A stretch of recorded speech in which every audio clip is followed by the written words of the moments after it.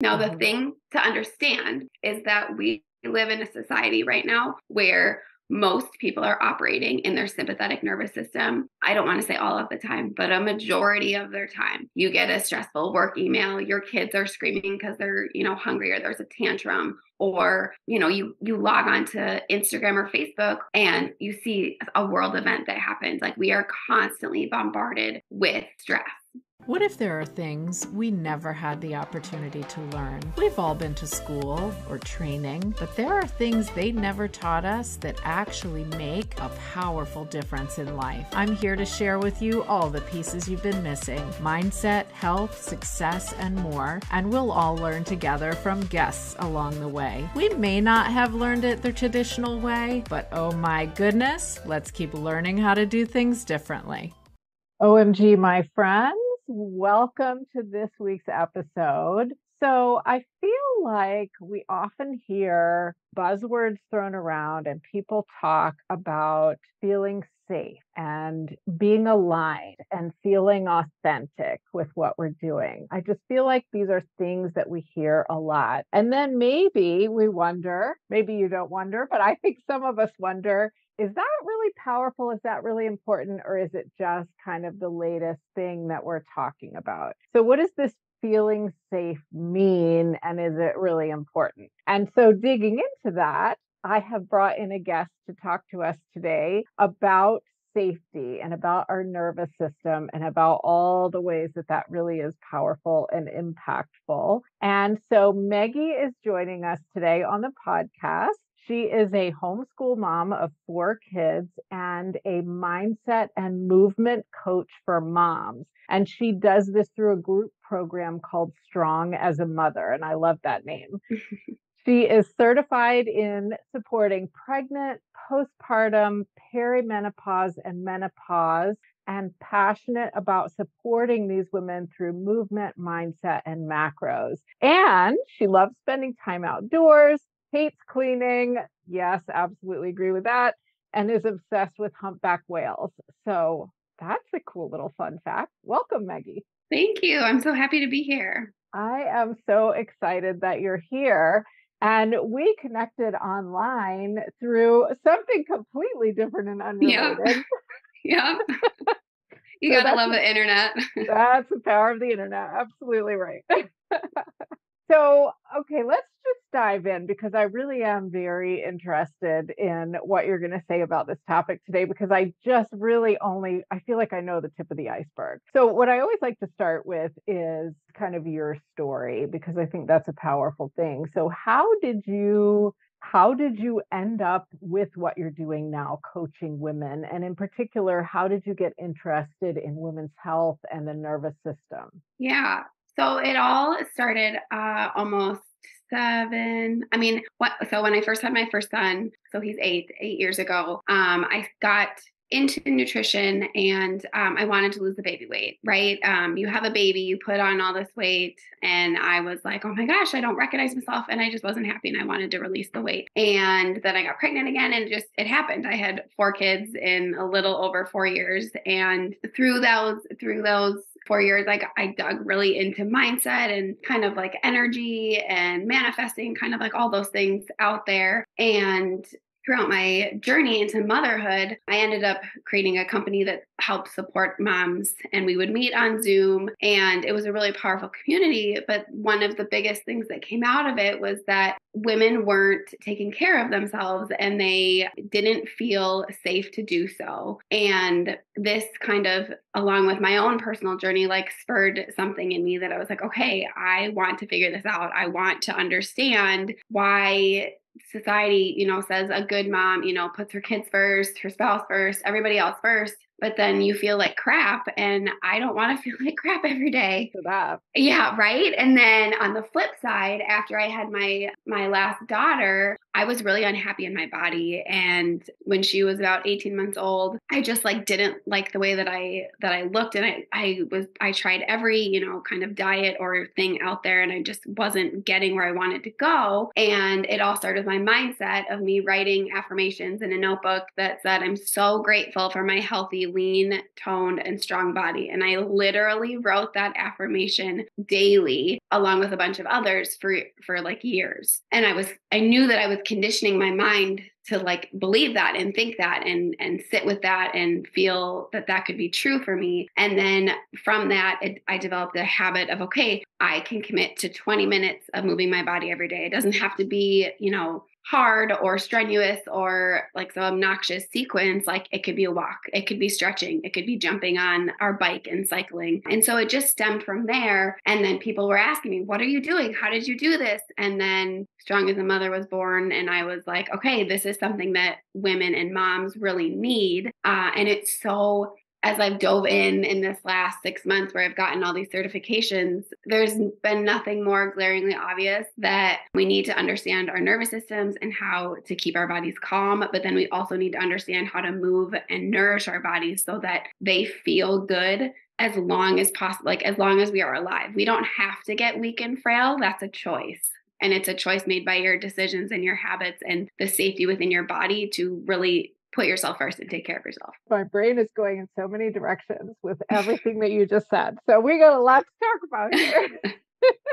So I love your story, first of all. And I think a lot of times what we end up being so successful at in life comes out of things that we really needed to solve for ourselves or for our families or for someone we really cared about. And that's where the passion comes from. And clearly that was the case for you. And I've seen your before and after pictures. So I know that you have had a really powerful story. So a couple of things resonated with me that you said, and we're going to dive into the nervous system thing for sure, because I think a lot of times people don't know what we're talking about when we say things like that. But I have a family member who is dealing with Parkinson's disease right now. And what you said about movement really, really struck me, because I've alluded to this before in other episodes, but watching that has made me realize I must stay as fit as I can, because when we stop, it gets even harder. And I know that I'm older than you and my kids are older than yours, but it's such a quality of life thing. And unfortunately, if we realize it 20 years too late, it's really hard to come back from that. So that just really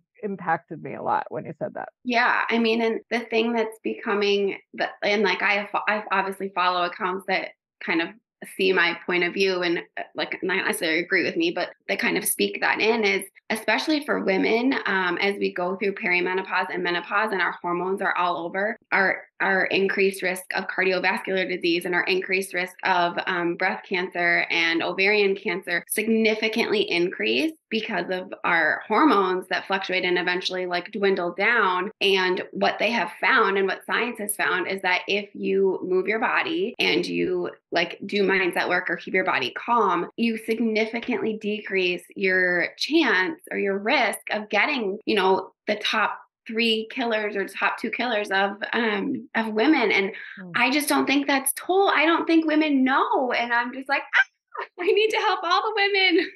Yes, but oh my goodness. And obviously we're not saying that this is a preventative. No. And that's not what you're saying, that we can prevent cancer or anything, but good heavens, to reduce the risk for something that doesn't necessarily have to cost anything and is just habits that we can create. Yeah. Amazing. Yeah. Amazing. Okay. So you've said calm a couple of times. And so I want to dig into this statement that I know my listeners have heard, where we're talking about taking care of our nervous system and making sure we feel calm and we feel safe. But can you kind of explain more of what that means? Yeah. So in the group program that I run, Strong as a Mother, I get women that into the program. I open it like every 6 to 8 weeks, and I get women that are so excited and they're ready to do it, and they join. And then by, week 1, they've got like the high still going. And by week 2, they're like, oh, and by week 3, sometimes they drop off. And the first couple of times I had ran it, I was like, why is this happening? What is going on? And I was like, oh my goodness, their bodies don't feel safe. And the thing is, and when I was thinking about prepping for this podcast today, I was trying to think of the situation. And so I'm going to kind of like tell a story to try and help you to help understand and explain the nervous system. So when you were a little girl, let's pretend that your mom she really didn't like exercise, and she felt like exercising was punishment and it was to burn off, the cake that she ate. You heard that a lot growing up. And the thing about our minds is that our subconscious beliefs and our subconscious kind of what we believe to be true is formed by the age of 7. And so the things that our parents believed and the things that our parents said to us have a huge impact on what we believe to be true and possible for us as we move into adulthood, unless we are able to understand the mind and kind of rewrite those neural pathways. So you have this mom, and she's told you that moving your body is kind of painful and punishment and whatever. So you go through life, and in your 30s, you've had some kids, and you aren't necessarily like in love with your body. And so you want to move your body. You want to start working out. I call it movement because working out can kind of be like a trigger word for some women. And one of my best friends, Heidi, we talk about joyfully moving our body. Like, it's not punishment. It's not work. It's like actually like loving our bodies through movement. Yeah. And so I use the word movement, but you can replace it with workout or whatever. And so you're in your 30s, you want to start working out, and maybe you join the gym and you go for 2 weeks, and then your mind starts to say like, you know what? This isn't working. I'm not seeing results. This isn't happening. Oh, you know what? I need to clean the kitchen. I've got all these other things to do. And you put that on the back burner. And that is because on a subconscious level, your body, your nervous system does not feel safe to work out. And it doesn't feel safe to work out because it's running on if you think of like a thermostat, it's running on like an old program of that working out is punishment. And your body on a subconscious level, it doesn't want to be punished. It doesn't want to feel pain. It doesn't want to like be in trouble or get hurt. And so the primitive part of our brain, which is what our nervous system kind of like stems from, and I'll kind of like explain the nervous system in just a second, but I kind of want to finish my story so you kind of can understand. So your brain on a subconscious level is really just trying to keep you safe, right? It doesn't want to be punished. It doesn't want to be in pain. And so it's helping create those stories, and it's helping create these kind of invisible blocks that stop you from moving past that kind of, story or belief and actually doing the thing that in your heart you want to do, but your brain and your body want to keep you safe.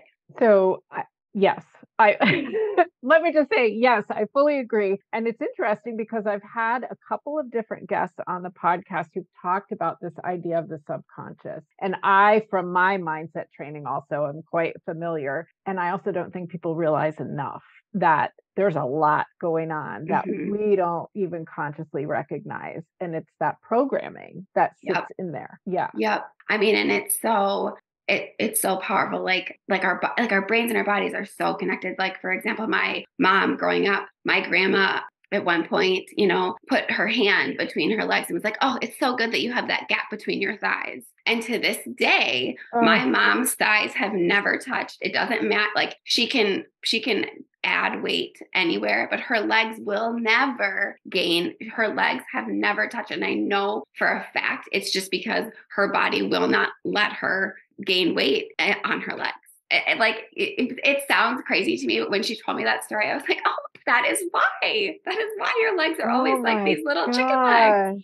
But it just goes to show you that the things that we're told as kids has a huge impact on your body and how your body responds and reacts and kind of allows to come into your life. Wow. And as we're sitting here, so my daughter is 21 and I know that she listens to this podcast. So I'm thinking as she's listening to this, is she wondering, what did I say to her when she was fewer years than 7 years old? And I don't remember. And I do wonder. I joke with my kids that, we're all human. And so I'm sure I'm kind of messing them up in some way or another, but I'm just trying not to. I'm trying to do my best, but that's young. And I'm not sure that I was cognizant of all of this when they were that young. So, no, I mean, yeah. I have kids that young, and my husband and I still say that our oldest, who's 8, I'm like, he's going to need therapy.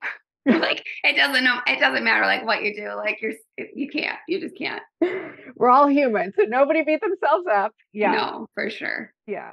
but it's the recognition of this is the first step, I think, for sure. So, Mhm. okay, so you said we'll talk about the nervous system. So Yeah. let's go into that a little bit. So the nervous system is the system in our bodies that, like I said, is designed to keep us safe. So we have the parasympathetic nervous system and the sympathetic nervous system. And the sympathetic nervous system is the system that comes into play when thousands of years ago there was a saber-toothed tiger, and it tells your body to either freeze, fight, flee, or fawn. It's basically, which is freeze. But it basically kind of signals our body that there is a threat, and that it surges cortisol in your system, and then you kind of have like that reaction. And then your parasympathetic nervous system is your rest and digest, and that's where you're calm, your heart rate is slower, and your reaction time is less, and it's basically where you're just calm and collected. Now, the thing to understand is that we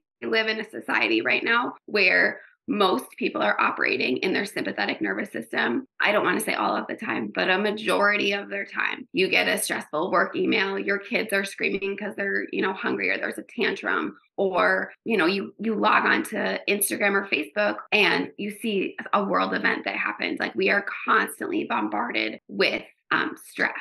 And from like a physiological level, it's hard on our nervous system, but it also messes up your hormones. I mean, it's like a kind of like a whole cascade waterfall effect of the ramifications to constantly being in your sympathetic nervous system. And if you aren't aware of like the two systems and kind of what they do, you can just constantly stay in there and never really know that, oh my goodness, I need to do some things for myself so that I can switch over to that parasympathetic state and feel really calm and kind of bring myself back down. And maybe it's better decision making, I'm guessing, when you can bring yourself back down. Your brain is not being thrown all these stress hormones and that sort of thing. Yep. You're able to like use more like logical or rational thinking rather than like reactive and like quick decision making. Right. That's powerful. I've had a few experiences lately where people thought I was a lot younger than I actually am. You want to know the secret? Take care of your skin. Wash your face every night. And when you do that, make sure that you're using safe and healthy products, and make sure you moisturize. If you want to know my favorite skincare, it's Derm Results Advanced. I use it morning and night. Check it out at www.bit.ly/OMG Skincare, and make sure you use the code ARBON10 for 10% off. And I certainly, as soon as you say cortisol, and I'm sure that the listeners are feeling this too, as soon as anyone says cortisol nowadays, we all kind of know, ooh, like that's the stress hormone, like we don't want too much of that. But it's a powerful thing to think that maybe we're all living in that state a majority of the time, and that's certainly not good on our bodies either, putting aside even getting healthy and getting fit and all of that. Yeah. I mean, and it's a huge piece to feeling good in your body, but it's also a huge piece when it comes to if your body's even going to allow it to release, if you have stored fat on your body, if it's even going to like allow that to be released. So that's a great segue into the next thing that I wanted to ask you about, because I think you explained the nervous system really well, and it makes sense that we want to have a lower heart rate. We want to be calm. We want to be able to think straight. We want to be able to digest properly, whether it's mentally or physically. And at the same time, maybe we kind of wonder, well, why does that affect whether I'm able to gain muscle tone or whether I'm able to release weight or any of that? Why would it make a difference? Yeah, I mean, so like I said in the story, so if you don't feel safe, you can't keep going, or you self-sabotage, right? So my whole thing is to help women to stop self-sabotaging, recognize their limiting beliefs, and then help them reframe them and see their patterns so that, oh, my body's trying to keep, my brain and my body are trying to keep me safe right now. Okay, I need to calm my body down and tell myself a new story that, hey, working out or moving my body is the most loving thing I can do for it. So that's like one piece to that, right? And then the other piece is that, like you said, cortisol, if you get your cortisol spiked, it is the equivalent to eating one piece of like a big piece of cake. And then if you aren't able to like process that, right, that goes and gets stored as fat in your body that then you likely aren't going to want to like have hanging around there. So the first 2 weeks of the program that I run is all mindset based, because you have to, in my opinion, you have to get your mind and your body kind of like regulated and understanding where your thinking is at before you can dive into the nutrition piece and look at food and then look at movement and then kind of like tie it all together as a bow, because they are, in my opinion, all so interconnected that you really, in terms of like health and fitness, I don't believe you can focus on one and have sustaining results, because all three of them work so intricately together that it's like a little triangle that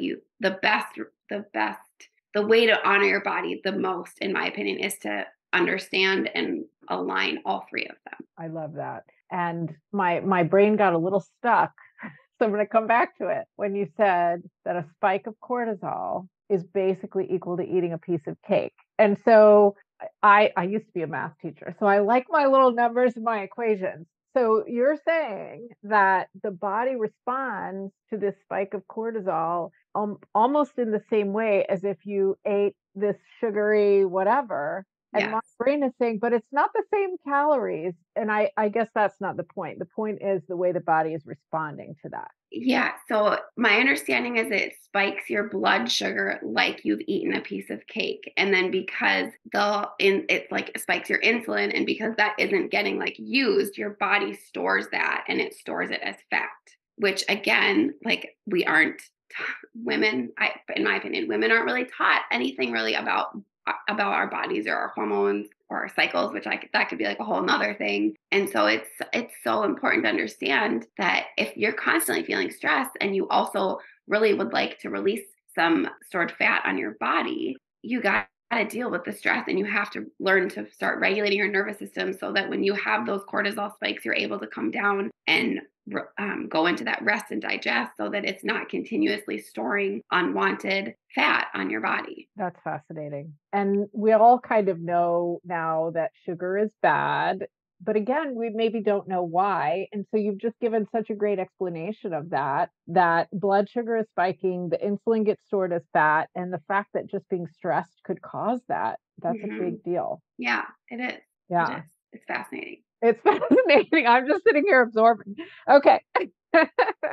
I also caught at the very beginning when you started talking, you've said it a couple times, you said release the weight instead of lose the weight. And that is something that I am aware of because I've spoken to my personal success coach about this a few times, but I want you to tell us a little bit more about why you said it that way. Yeah. So again, it goes to our subconscious minds. So if you think about it, losing something is really stressful. It's really annoying, and you always want to find it. And so one of the first things that I tell the women in my groups is that switch your language. Your language is really powerful. If you are saying, I really want to lose 5 pounds, your subconscious mind is going to be like, okay, well, but if we lose this, then I want to find it again. So then I'm going to put that weight back, or that, fat back on. And most of the women that are coming to me don't want that. And so I'm like, okay, so then you need to switch your language. We want to release it, never to see it again, and say, see ya, and go from there. And, my whole thing is, rather than focusing on what you want to lose, I want you to focus on what you could gain,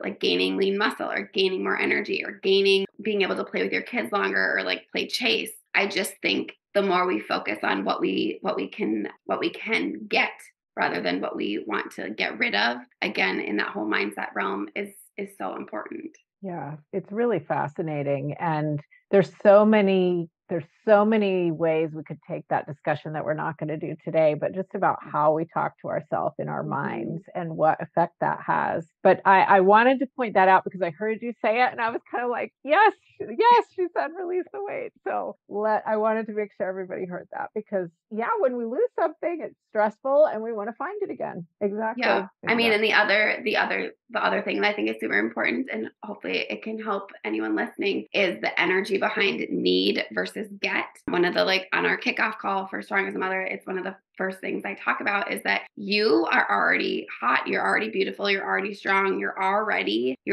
amazing, but you get to get stronger, you get to, get sexier, like whatever your goal is. And it's not a need, because need, if you think about it, need, it feels really like restrictive, and it feels really like, oh, I need that. Like, I have to have it. And it totally clogs the energy of whatever you're doing. And so when you think of get to, like, oh my gosh, I get to get up and move my body today. Like, what a blessing. It totally switches the energy, and we're all energetic beings. And so just even switching the need versus get, I think is super powerful when it comes to how women like look at taking care of themselves and all of that. I agree. It kind of makes it, instead of being like a thing that I have to do, a thing that I want to do because I get to Mm-hmm. do it. Yeah, Mm-hmm. I agree. So I feel like you kind of have started giving us answers with that very thing. But my next question was going to be, so if somebody's listening to this and thinking, ooh, I might be the one she's describing, where I'm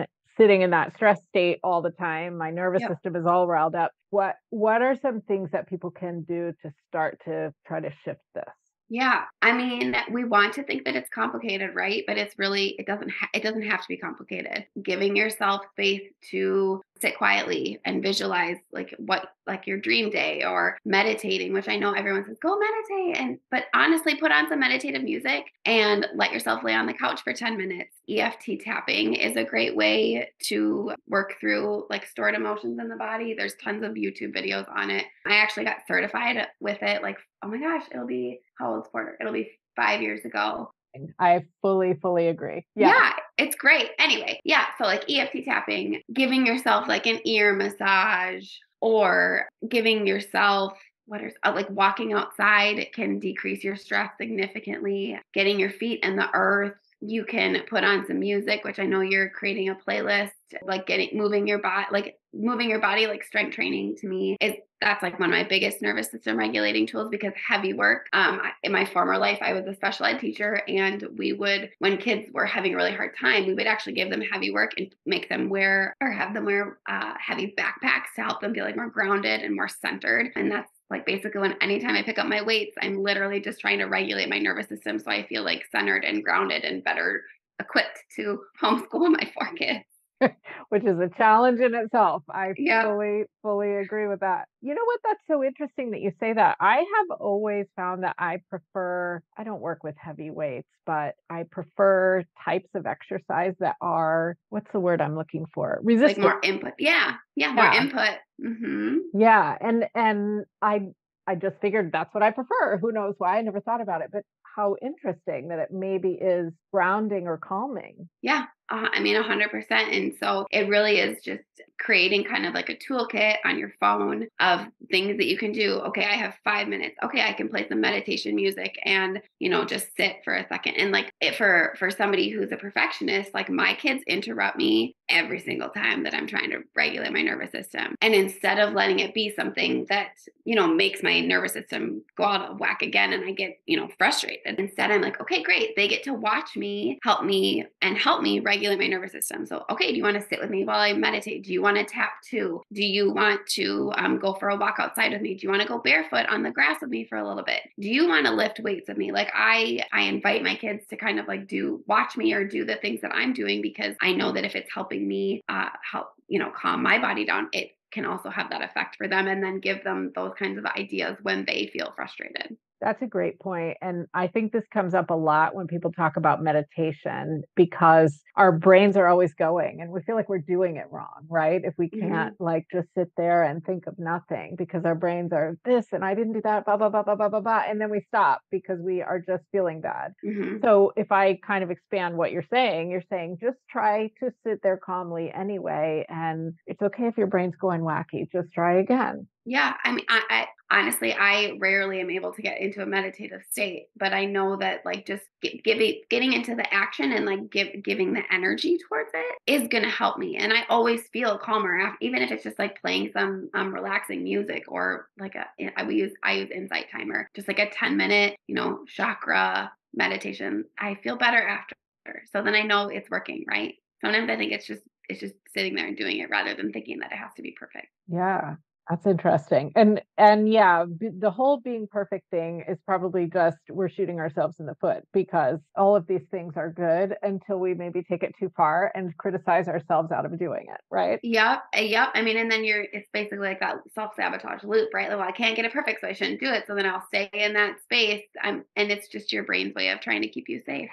Yeah, yeah. So let me see if I can kind of sum this up. Basically, because of sort of the way our brains are working and how we were affected when we were young and kind of the way we were programmed, for lack of a better word, not that we're robots, but the way we were programmed when we were young, we're almost self sabotaging ourselves from being able to get healthy, whether it's weight loss or getting fit or just kind of living healthy sometimes because we're staying in this stress state and it's kind of we're at odds with our own selves, I guess is what we're saying. Yeah. Basically, your subconscious is set. Your subconscious nervous system. I mean, I'm kind of making that up, but it's essentially like your subconscious nervous system is set to a certain standard and you want a different standard, but it's not going to let you go to that new standard until you slowly turn the dial to feel safe to get to that new standard.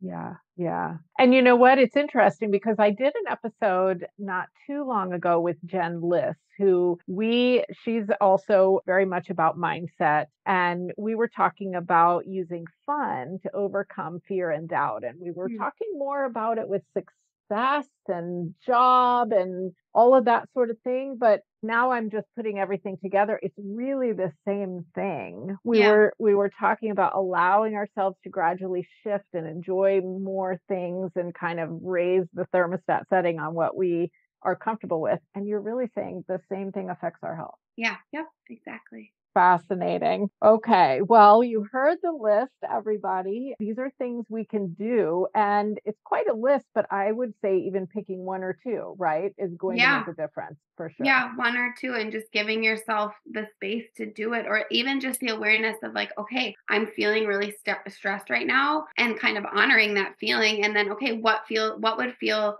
good right now? And like a hug. So if you're worried about cortisol, once your body releases oxytocin, it stops immediately releasing cortisol. So oxytocin is like queen. I like king or queen, but it's like the king hormone in our bodies. And so that's laughing. That's a hug. That is getting cuddles from your dog or like petting your dog. And so as soon as you can get into an activity that is oxytocin inducing, you stop the production of cortisol. So just having that list of what are things that feel good, what are things that help me feel calm, what are things that help me feel energized, and then creating space in your day to plan them in or to be open to exploring them in your day. I love it. I love it. And exploring them in a non-perfectionist way to actually enjoy them. Yes, it's not a have to, it's a get to. Yes, I'm going to be saying that to myself. It's not a have to get to. Yeah.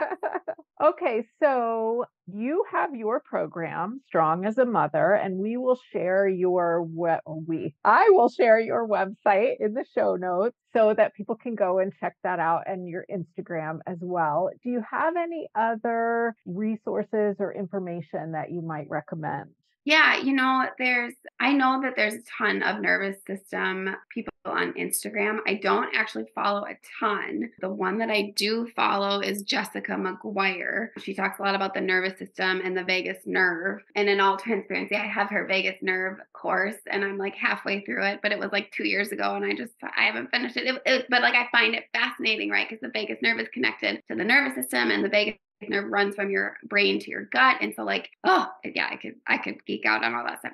So yeah, it's so fascinating to me. Yeah, well, me too. And I did an episode on gut health where we kind of put a pin in the whole thing because she said, okay, now we have to talk about a whole nother episode about stress and how all of this is connected. So you're saying exactly what she was saying. Yeah. Yeah. Yep. Yep. It's so fascinating. Perfect. I will make sure that I give her Instagram as well as yours. You know what? I know that people are going to find this interesting because we self-sabotage so much when we try to make changes in life. Yeah. And then sometimes maybe we look at people who are able to do it. 'Cause I've seen your transformation, and then we tell ourselves, well, that's her. Like, I can't do that. And Yep. maybe it's all coming still from that same place of not believing. Yep. I mean, I just did an Instagram post a couple days ago about like stories that keep you stuck. And one of them is it worked for her and it won't work for me. I mean, it's like it's a classic thing. And the thing I said in there is that you don't feel safe to change. And what if instead of looking at that person as, oh, it works for her, it won't work for me? What if instead you chose the belief of, oh my gosh, she's proof that I can do it too. And then you step into that energy. And then anytime you have that limiting belief come up, you have your alternate belief, because you have to rewire those neural pathways in your brain to then like I said at the beginning of the episode where I was writing, I love my healthy, lean, toned, strong body every day. You guys, like, I'm not kidding. I wrote it down and like visualize like what I wanted to look like and like how would I feel, and knowing that if you have that alternate belief ready to go, when you have the limiting belief, you can be like, okay, nope, she's just proof I can do it too, or she's just proof that it's coming to me, or she's just the proof that it's possible. And so yeah, it's just learning to shift your beliefs and keep your body feeling safe while doing it. And you know what? We always say how we shouldn't compare ourselves to other people. And I guess this is why. This is exactly why, because we're going to tell ourselves stories about how we can't be them, right? All right. Like a mini mic drop right there. Comparison is a big thing in the world of social media, or in the age of social media, Yes, I should say. 100%. Good heavens. Yeah. Yep. Okay. So I'm going to be like processing all of this for quite some time, and I know the listeners will as well. So let me ask you my last question, which is the one I ask everybody, and you mentioned it. So I have had a ball making this playlist of songs that just all different people use to put ourselves in a better mood. And we might say raise our vibration. We might say just feel happier, whatever. And so tell me what your pick is. No, okay, so this was really hard because I actually have very eclectic taste in music, and my favorite band is actually a very heavy metal band, and I don't feel like that is the vibe you're going for. And then I listen to kids music and Disney because of my kids. So this was really hard. I'm gonna say "Baby Gets Her Lovin'" by Tyler Hubbard. Okay, that's a new one. I love it when it's a new song. It was kind of like the vibe this summer. I don't know. It was just like it's like a fun country song that Tyler Hubbard wrote. So, okay, awesome. I will add it. And you know what? I feel like this is a playlist of all different people with all different tastes. And quite frankly, if you're listening to the playlist and you don't like one of the songs, then skip it, yeah. like whatever. But now you're going to have to tell me what the heavy metal band is that you really love. So it's Five Finger Death Punch. Okay. I mean, I can give you my favorite songs from them. I've got a ton. Okay, well, give me one because I'm going to go check it out. We'll see. Okay, let's see. My first favorite one was I'll say The Pride. Okay, I will go check it out. You never know. I know. I mean, yeah, I have a lot of them, but that's what I listen to when I lift. I love it. Keeps me motivated. Yeah, and there's definitely, I think some people tend toward the lyrics with music, and some people tend toward just the beat, the sound. Yep. There's something to that for sure. Yep, and I think that's actually why I like them so much, because I love their lyrics are very clever, and then the beat is high, and so I get like a little bit of both. They do swear, so if you don't like swearing, don't listen to them. But yeah. Well, I'm fascinated. 2 songs that I didn't know, going to check them out, and at least one of them will go on the playlist. Yeah, right.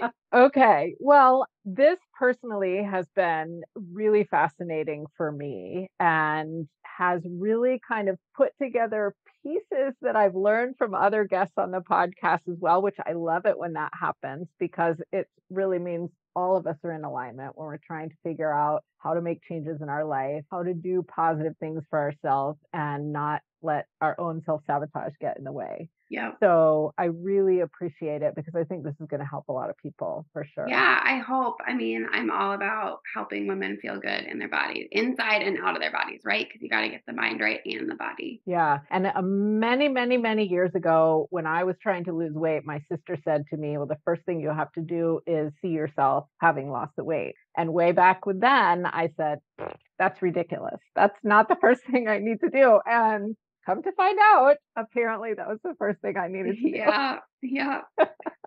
So it all comes back to our self-image and just kind of appreciating ourselves and living without all the stress. And so I appreciate your tips on that for sure. Thank you for joining me. Yeah. Thank you so much for having me. I hope you enjoyed today's episode. OMG, I would be so honored if you would take a moment, leave a rating, leave a review, or take a screenshot and share on your social media. Let's get this message out further into the world. Now it's time to head down to the show notes to see the resources I mentioned. We may not have learned this before, but it sure is powerful now.